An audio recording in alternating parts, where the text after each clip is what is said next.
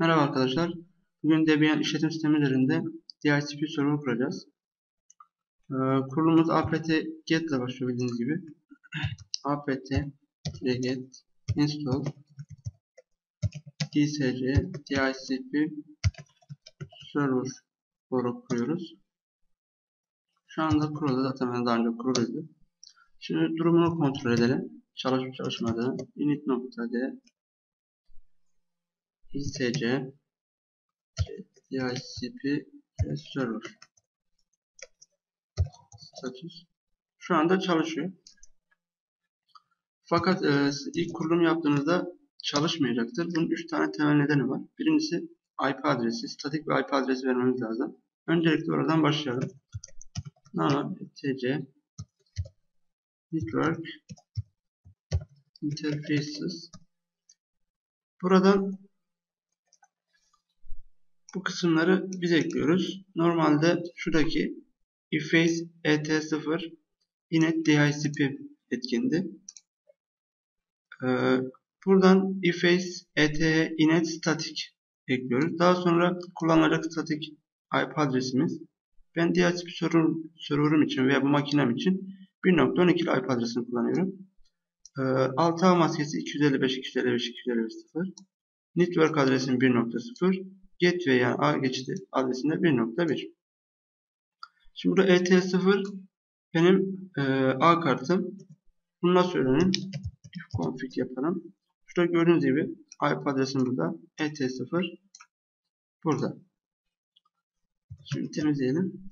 Şimdi bu kısmı yaptıktan sonra diğer kısım ağ kartımızı eklememiz lazım. Bunun için de nano etc default dcc dhcp server. Burada da interfaces yani bu kısımda buraya normalde boş. Buraya ağ kartımızı ekliyoruz. İsmini et0 et1 hangisi? Biraz önce de gösterdiğim gibi ifconfig komutuyla hangi ağ kartımızı kullandığımızı görürüz. Ben burada et0 kullanıyorum. Dolayısıyla buraya da et0'ı ekledik. Diğer üçüncü sorunumuzda IP adres havuzu belirlememiz lazım.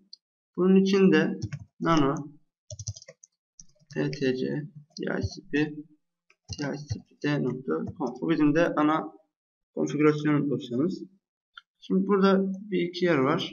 Default list time'da kiralanan IP adresinin ne kadar zaman kullanılacağıdır minimum olarak, default olarak 600'e. Burada maximum list time'da maksimum olarak kullanılacak IP adresi süresi zamanıdır. Şimdi aşağı gidelim. Şurada gördüğünüz gibi subnet kısmı. Burada benim A kısmı yani network adresi. Ben bir noktalı IP kullandığım için birden başladım. Yani 1.0 A numaram benim network adresim. Netmask'ta 6 A maskesi. Daha sonra range kısmında aralık belirliyoruz. Yani hangi aralıklar arasında IP adresi alsın istemcilerimiz. 1.15 ve 1.20 arasında almasını istedik. Option routers da bizim internete çıkış adresimiz olacak. Yani ağ geçtiğimiz olacak. Şimdi bu kısımlardan sonra IP adresi alınabilir. Şimdi burada IP adresi rezervasyon yapacağız. MAC adresi üzerinden. Burada host Pascalia. Yani bu kısımdan hardware ethernet benim MAC adresim. MAC adresimi ekliyorum. Hangi bilgisayara statik olarak ekleyeceksek, rezervasyon yapacaksa. Fixed adres kısmı da benim sabitlenecek IP adresim. Yani bu MAC adresine sahip bilgisayar bu IP adresini kullansın dedik. Şimdi bunu tek deneyelim. Bilgisayar üzerinden bağlantı keselim.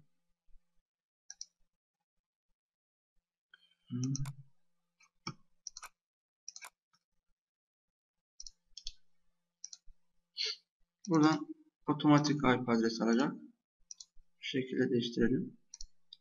Tekrar açalım. Bazen sıkıntı oluyor. Şimdi IP adresimize bakalım.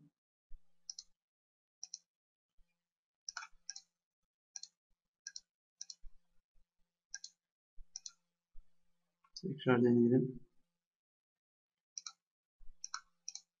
Gördüğünüz gibi şu anda 1.17 IP adresini aldık. Bizim verdiğimiz IP adresi gördüğünüz gibi 1.17. MAC adresi. Burada MAC adresi aynı. 1.17. Burada DHCP sunucumun IP adresi yazıyor. Bu da DHCP sunucuma verdiğim IP adresi. Tekrar bakalım. ETH0 gördüğünüz gibi 1.12. Bir de log kayıtları vardı. Bu kısımda var log message. Bu aslında bütün log kayıtların tutulduğu yere diyebiliriz. Gördüğünüz gibi burada yapılan işlemleri gösteriyor. Discovery bir keşfe çıkıyor. Daha sonra offer 1.17 adresi via ET0 ağ kartın üzerinden. Bu da bizim MAC adresimiz. Daha sonra istek var burada. 1.4 ilk başta 1.4'tü benim.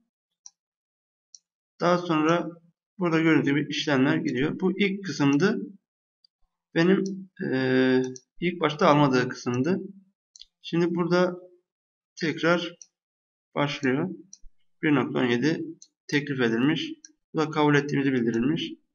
Daha sonra da tanımlanmış. Bu konuda bu kadar arkadaşlar. Fazla uzun değil. Umarım yardımcı olabilmişimdir. İyi çalışmalar.